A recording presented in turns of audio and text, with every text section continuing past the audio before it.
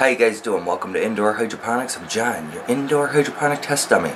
Welcome inside my grow room.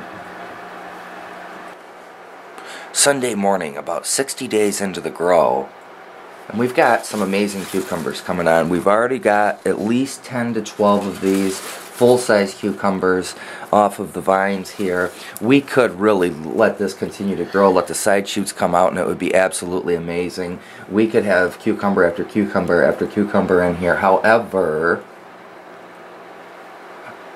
I'm already getting bored with it. That's okay though. I'm going to call this a very successful grow. I want to look at a few things. For one thing, let's take a look at those roots that are growing in this little 10-gallon tub here. See what's going on. In addition, I am also going to start some other cucumbers, probably do some grow bag cucumbers type of thing, the kind that don't need pollination. So guys, settle down, settle down. Cucumbers aren't over. You guys worry way too much. We're going to do a little bit more. I want to have a couple of more cucumbers before summer kicks in, so we're going to get that going.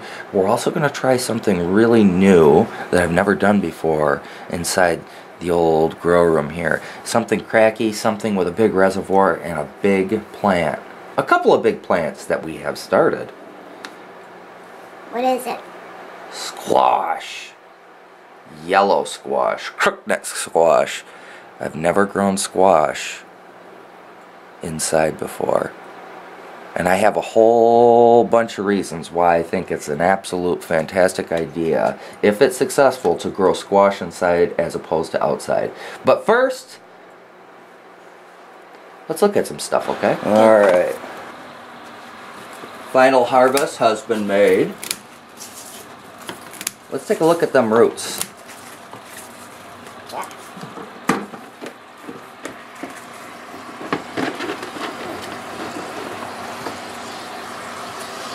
Oh yeah. Holy cow. We're definitely going to throw those out. Look at that root mass of 4 plants. That is incredible. Isn't that incredible? Yeah.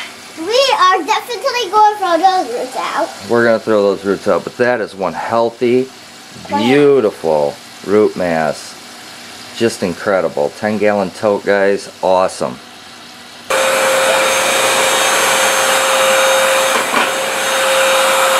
Alright, what we have is a 16-gallon cement mixing tub. 16 gallons of water.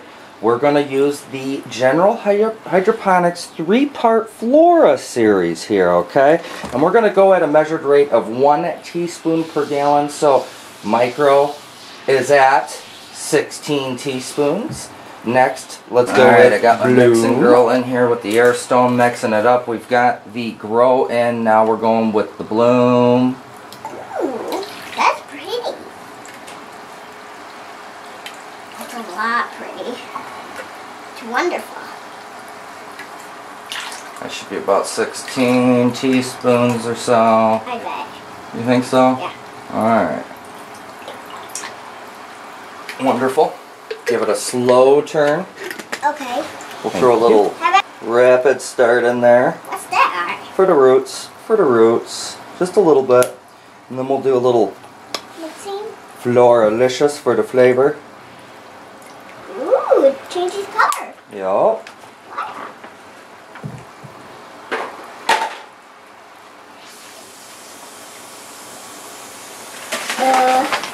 I'm going to get that in there. Okay. And then we're going to hit it with a little bit of lemon juice, because we know we're going to have to bring the pH down at some point here. So let's see. Let that mix up. We'll take some readings. I mixed the lemon juice up. Alright, just took a sampling of the water. We're at 778 parts per million. I like that. That's good for where we're at in this part of the grow. But we're still at 7.1 on the pH, so let's go A little more lemon juice. a little bit on that lemon juice. Takes a lot of lemon juice to bring down the pH. I know a lot of people roll their eyes at lemon juice, but we use it anyway, as opposed to pH down. So let's swirl that up, take another measurement, see if we're ready. 5.9, really happy with that. Anywhere near 6, we're in the ballpark for proper plant nutrient uptake. Good with that. Alright, and here's our specimens. 2 summer squash, yellow, crookneck, in incredibly dry pots here. Okay, so we're going to kind of take them off, rinse them off, put them in some net pots, and we're going to grow them in rock. Alright, should be pretty cool. Can I get them? We've got our plant out of the cup, got most of the dirt shook off, and then we have 3-inch net pot, some rocks in the bottom. So let's just pop that in there. There we go. Now let's fill in the interstice. That's the space between this and the plant. Interstice with rocks. And now the fun part. Raft is on top. We have our stone going. And now, can you gently, Miss Lady, set those right in there. Boom.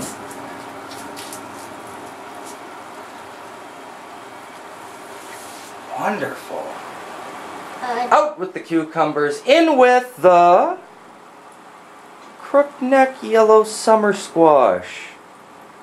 Floating raft. That's right.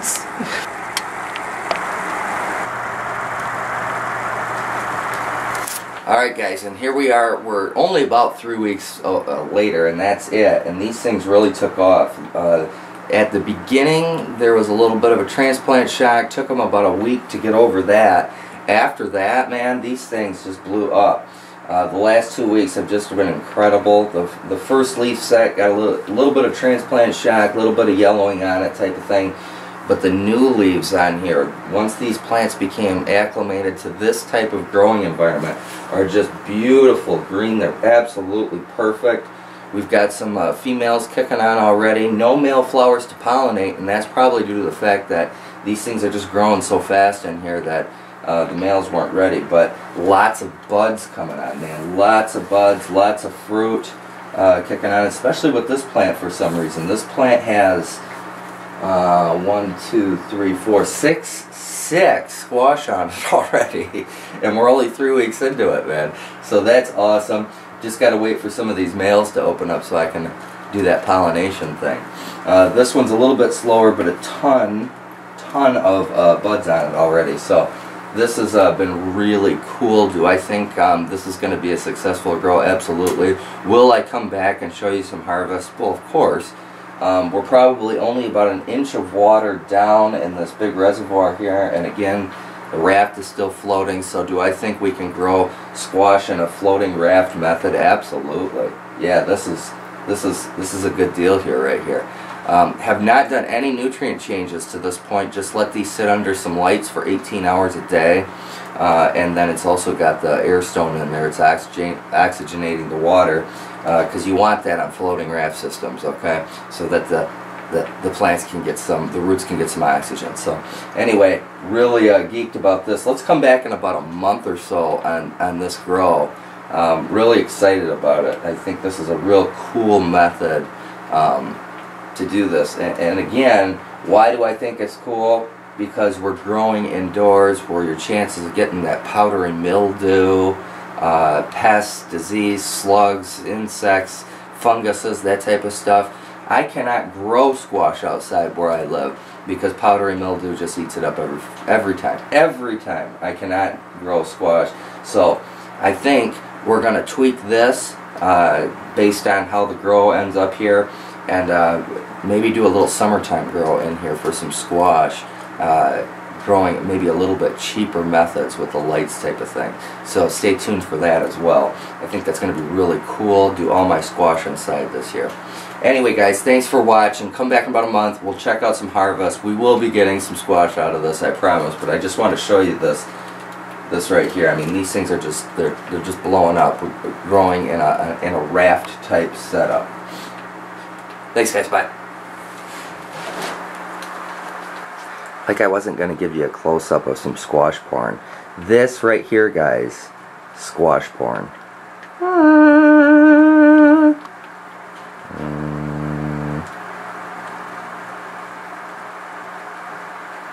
That's sexy, right? Peace.